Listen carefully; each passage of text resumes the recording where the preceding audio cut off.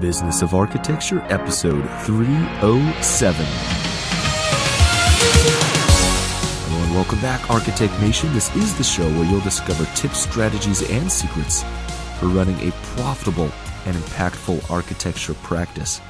Today's episode is an unscripted conversation with the host of the Business of Architecture UK podcast, director of the Business of Architecture UK office, Rion Willard. In this particular episode, we're going to be talking about money scripts. So without further ado, here is today's show. Hello and welcome, Architect Nation. Enoch Sears here, joined today by my co-host, Rion Willard. And the topic of today, this is actually Business of Architecture Unscripted. It is currently 9:30 p.m. on a Friday night, and we're doing what a couple of guys without much social lives do, which is recording a podcast. Fantastic. And so we were having a chat about the topic for today was going to be on money scripts, and we have some very interesting comments that were sent in. Yeah. And we're going to go over. We do, and it's particularly apt because I just finished my interview with Dr. Brad Klonst, who was a money psychologist and was talking about how money scripts dictate our relationship to finances and our ability to build wealth. And we were looking at some of the mythologies that are often revered in the architectural industry of famous but broke architects, from Frank Lloyd Wright, who famously would like to sort of give away his money in order to kind of create a kind of creative fervor because he worked better. I need to get some buildings done immediately. Exactly. The pressure is on. Exactly. I work better when broke, to Louis Kahn as well. So we have to be responsible that in the industry and in our education, there is a glamorization of the broke architect. Interesting. And that's a kind of narrative that we adopt, and it kind of subconsciously we end up associating, well, if you're getting paid well, then you must be doing bad work. Podcast listeners, what do you think? Is this true? Do you agree that there is a glamorization of the broke architect? I know that one of the kind of comedic releases I usually do when I'm doing like a live presentation, for instance, like when I'm up on stage and stuff, I'll sometimes say, kind of telling my story how I got into architecture. And I said, of course, and then I went to architecture school because I knew that architects made so much money.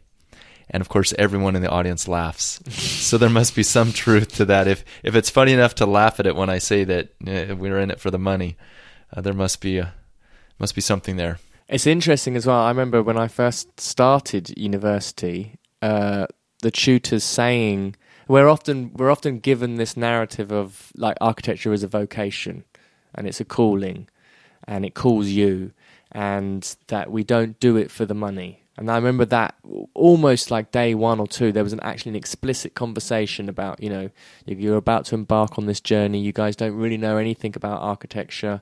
You don't really know why you're here, but it's going to take this incredibly long period of time, and then you're going to work in a profession where typically you won't get paid. But, and this is the big but, there is the kind of what we're doing is noble. It's important. It's important, which it is. I'm not dismissing that, and I'm a lover of architecture and architectural process, and an advocate for the power of buildings for society and the power of architectural thinking. But we just have to be responsible for that. It's often attached with those other narratives around money, and how do we reconcile a passion or a craft or an art or something that we give our heart to with commerce. And we were talking before about, we kind of had this shared thing where I started architecture school because of the idea of social impact. I wanted to do something that wasn't just a 9-to-5 job. So I was totally disenchanted with the idea of going to work just for money. And in my mind, I thought that pretty much every other profession, they were just in it for the money, and people just hated their jobs. As a youth, as a teenager, I looked around the people that I saw and just thought, wow, their lives just look miserable, just doing what they hate just so they can bring home a paycheck. I'm going to do something different. And I considered being an artist, but I said, you know what? I don't want to be that different. I actually want to raise a family. I actually want to have a paycheck. So I thought, you know what? Architecture is probably a nice medium there, where you can actually, it's a profession, you can earn a salary, but at the same time, it's not all about the money. I'll be able to do something that I'm passionate about, that I love. And yeah, money was definitely not on the top of the list of why I was doing it. But what was interesting is my perception of what other people got out of their jobs. It was very cynical. It was very superior, as a matter of fact. Like, I kind of viewed myself as morally or intellectually superior to all these other, the unhappy masses who were out there grinding away at the slave wheel, while I was pursuing this noble profession of architecture and eschewing money. Saying, well, money's not the most important thing to me. I'm going to go do something I'm passionate about, and whatever money comes along to support my lifestyle, at least I'm doing something I love. Interesting. It's quite judgmental in a way. Oh, very much so. I've had very similar judgments of other people. I remember at university, again, kind of holding myself to a sort of standard of like, well, at least I'm doing something that's benefiting society and is my passion, and that's the most important thing. And people who are just working jobs just to get a paycheck, and also the arrogance of thinking that other people don't enjoy their jobs as well, or thinking that I know what other people's jobs are even about. Yeah, and thinking that, I honestly thought the only reason they're doing is because they chose the road where they wanted to go for safety and security and money instead of creative expression. So it's just inherently in that there's a judgment that I was having against all these other people. And it wasn't until I started to make this transition into business of architecture and getting out of professional services being my primary form of income that I suddenly understood that there's so much creative expression in so many different professions. I actually view architecture as a field, anyways, for me, that isn't as creative. Yeah. Now, having said that, it probably depends on what role you're playing in what kind of firm, because there's some architects, like I would say in my perception of the industry, there's maybe 3% who are on the design teams of large firms. Those guys and ladies have charmed lives. I've kind of interned at one of those firms once. It's absolutely fun. You get a sketch all day long. You're doing renderings. It's everything you thought architecture would be. You're just doing the design, and then you hand it down to the second floor peons who are going to crank out the construction documents. Yeah. But realistically, over my career, I was never on just a design team where that's all we did, because you need to have a large firm to do that, right? So because design is only maybe 5% of a project when you look at the total lifespan. And so you need to have quite a number of projects and team members and flow of projects to be able to have 5 people exclusively on design 24/7. And so my reality as an architect, of course, was reflected ceiling plans, figuring out how the tile was going to lay out in the shower, right? Making sure that the turning radius of the toilet and the toilet didn't go into the ADA turning radius, and trying to figure out everything about fire rated corridors. And it was very different. So there's an amount of creativity there, right? I tried to get the joy out of the creativity of drawing little details, or, making that column plan detail, kind of where the metal studs go. So there's little puzzles, but to me, the actual practice of architecture as a whole, in terms of what I was doing at a smaller firm, it was very dry, and it was difficult to get through the day because I just didn't feel like my creative juices were being challenged and stimulated enough. That's very, very interesting, and I'm sure an experience that lots of people can relate to. Again, I had a similar sort of experience. Went to university, intensely creative experience at university, where you were really allowed to go off onto wild, divergent patterns of thought and creative ideas and all that kind of stuff. And then the real world of architecture, I found very different to that, starkly different, like almost unrecognizable. And you went to the Bartlett. Yes. Right, which is a very theoretical, very high on the theory side in terms of their academic education. Yes. And of course, I went to Cornell in the U.S., which is kind of sounds very similar, but it's very much it's all about the theory of architecture. Yeah, the speculation, what architecture could be, which is a fascinating conversation. And again, what we do with business of architecture, I think this is a valid practice of architecture, just in a totally different way. Well, that's interesting, because when I finally began to glimpse the joy and satisfaction other people could get from the process of creation. I suddenly began to understand that everyone in whatever field they're in, as long as they're in something that gives them joy and passion, they have creative moments all the time, and they can experience that. It doesn't need to be art. It doesn't need to be sketching. It doesn't need to be creating a chipboard model or doing some rendering, this sort of visual creative. Now, of course, that's highly rewarding. Of course, I know how it feels when you look at a building that you helped design and that you were part of that process. That is a huge payoff. What I found, however, is that in my case, the payoff didn't come quick enough. It's like you might work on a project for 4 or 5 months, 6 months, a year even, before you get that payoff. Whereas, for instance, I dabbled in web design, and I was like, I can get that payoff in 3 days. Yeah. Like, this is amazing. Yeah. And so that kind of opened my mind to say, you know what, there are other creative professions out there where you get these creative endeavors where people are able to experience that same, that same creative process, I guess, just in a different way. I think it's very blinkered to think that the arts are where creativity lies. I think that's a real big misnomer. We can kind of see it at the higher levels of science and mathematics. That becomes a very creative endeavor. You need leaps of intuition and creative thinking to be able to solve complex problems. But yeah, I find for me personally, and I've been in an avant-garde architectural school. I've been in an avant-garde rock band. That was a very highly specialized form of self-expression that was very creative. And actually running a business is, if not more creative than either of those. I agree. And that's the passion I have for business now, is because business, what I found with the actual practice of architecture, now I'm excluding the design teams. I think design teams are very similar to a school environment. If you're just designing all the time, that can be highly creative and highly rewarding in the sense that I thought architecture was, right?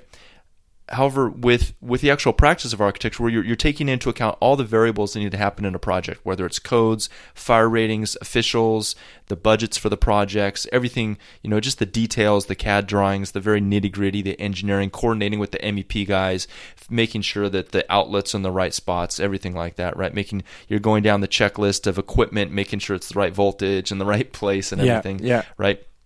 These things, they can be very dry. Let's face it. To put it lightly, they can be very, very dry. I know. It's, window schedule dry. It's hard to believe. Height of creativity. Now, door schedules. Don't even get me started. Do you like door schedules? Making sure the door schedule match. Even when we use Revit, where everything's supposed to be automatic, you still have to go through and make sure you have the right passage set on the right door. It's the kind of the things you end up doing in architectural practice, or the sort of large monotonous tasks that can happen, and also the kind of constant iteration of various things that might not actually seem like, because it can be very sort of minuscule, particularly on large infrastructure projects. So I worked in some big practices where we were doing lots of large infrastructure scale projects. That moves at even a slower pace, and again, I think it's a kind of personality thing as well, like how quickly you want to see something resolved. But that said, I worked at Rogers on numerous competition entries. In fact, that was my sort of role, and I'd often be dropped into a team and do little hand sketches and the colourful, pretty pictures and all that kind of stuff. And within those tasks, there's quite a lot of creativity. But again, I think when you compare it to business, and particularly even the creative side of designing your own business, and I think at the business of architecture, what we're passionate about is seeing your business as something that is a creative, alive element. Expression. A creative expression of your ideals. Exactly, and that is the generator of all of your architectural ideas, and it is design. And it's the most important design because it's where all other design takes place. So to be able to be masterful at all the different components and understand it and structure it and kind of treat it like an architectural project in itself, where you've got a kind of overarching vision for where it's going, what it's doing, all the different parts of it, and then all the different mechanisms inside of it. Some of them are financial. Okay, it's hard to be creative with with spreadsheets as to a if just outsource that. That's what bookkeepers are for. If you're just doing bookkeeping, like that's like the least creative element to it. However, the way that you earn money, the way that you think about money, which the balance sheets and profit and loss sheets become a sort of reflection of, can be very creative. The sort of deals that you're working on, the communication internally is massively creative. Marketing, my goodness, I think marketing is like the most innovative and creative industry that exists.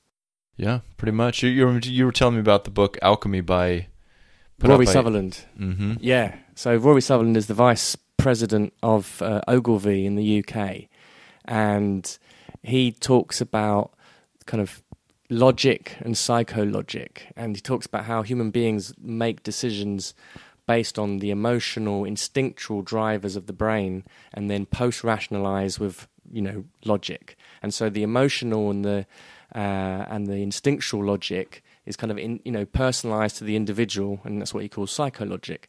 And within that psychologic is where marketers can play. It's where you can craft messages. It's where you can start being really, really super creative to start making magic, as he calls it, happen. He was saying in the worlds of physics and structure, it's difficult to make magic happen. It's difficult to make a building float, for example. But within the world of perception and how things appear, that's where like magic can actually happen, and you can completely transform a customer experience through being very thoughtful. A good example of that, for example, is they did some work with TfL, which is the Transport for London, and they wanted to improve their customer experience. And TfL were thinking about enlarging the carriages, making the tracks bigger, so they could increase capacity for people, so they could get more customers on the train. They were thinking about improving other types of services, the thermal conditions in the summertime under the tunnels, all these really expensive solutions. And Ogilvy suggested, well, one thing that you could do that would totally transform the customer experience is to have timetables, or to have the time displays up on the tracks, like every single platform you go to. Is that what those are? Yeah, so it tells you this train is coming, and it tells you the time. So it says 3 minutes to the next train. Yeah, that's fantastic. Because they discovered that the most frustrating part of waiting for a train was not knowing when it was going to come. So it's this kind of, that for me is design, it's creative, and it's kind of, it's part of the world of marketing and perception, and is where a lot of this creative joy in business can come, because when you get to start to craft your message and you start to understand what's happening in the experience of your customers and the people that you're working with, this is where you can start to improvise and draw upon a real richness of ideas from all sorts of different sources, which is, it's an art. It's definitely an art. And, speaking of architecture, it does have, there's a lot of constraints around, like many pieces of architecture, they're very formulaic. Very formulaic. They're a kit of parts. I mean, 5/8" chipboard over sheet metal studs, you have your 16 gauge sheet metal stud, your 14 gauge or whatever, your 18 gauge, for a strip center. You know how your plaster details are going to work, what kind of, you're just pulling out the same details, and it's just like a kit of parts that you're putting together. And so it's interesting that architecture, there's so many constraints on the practice of architecture now. As I mentioned before, everything from codes to the limitations of building technology. Yeah. Right? To the stakeholders that have budgets and things like that, right? So it's very constrained. However, going back to this idea of business and designing business, what I love about the game of business is that there are no limits. Yeah. It's a limit. It's an open canvas. Yeah. There's no one telling you that you have to do it this way, as long as you're within the bounds of the law. Yeah. And now, as long as you're doing, then all's fair game. Yeah. Right? As long as you're operating within the limits that society has established for commerce and capital, you can create your own future, and that's to me, that's a huge canvas to play upon. That's pretty exciting. And some firms are playing in that canvas. I think, big out of out of Denmark. Of course, they have offices all over the world, but they're doing some very interesting things in their business model, kind of really playing the way Bjarke Ingels, you'll see him on Instagram. It just seems like he's constantly traveling around, like going to fun, like he's at Burning Man one week and the next week he's in Austin, Texas, But the kind of work they're doing and the way they're kind of, his approach to being more radical about the practice of architecture and the business of architecture is very interesting. So going back to that idea of creative expression, it is interesting that my mind was open to entrepreneurship. To me, is one of the most creative fields out there. Yeah. Just creating something out of thin air, bringing together resources, mobilizing team members. And this is almost an added joy or outlet that architects can have once they apply their design thinking to their business. Yes. Yeah. And that's what our message is here, right? Yeah. And I love what you just said there about the definition of an entrepreneur as somebody who brings together different resources and kind of combines it in a new way. That, for me, that's what architects do. It's what we do when we're designing a building. We're kind of bringing together different ideas from the client, from the constraints, from the site, from our own experiences, and we're bringing it together in a new building system. We're designing a system, essentially, and that's what architecture is. And when you're designing a business, you're designing systems, and you're bringing together these different resources, and you're creating something which has got a new value to it. And this is the magic as well. And when we start realizing that's what you're doing as an entrepreneur, it's play. It's so playful and it's so creative, and you can just do so many different things. I often hear I love property and I love the property world, and kind of fell in love with a lot of property people's way of thinking about business because they're so creative with the way that deals get done. They're so creative with the way that they find finance for a project. And there's this kind of performance element to it as well. Like, sometimes the solution can be something so simple, but we might not do it because of our own internal mental blocks.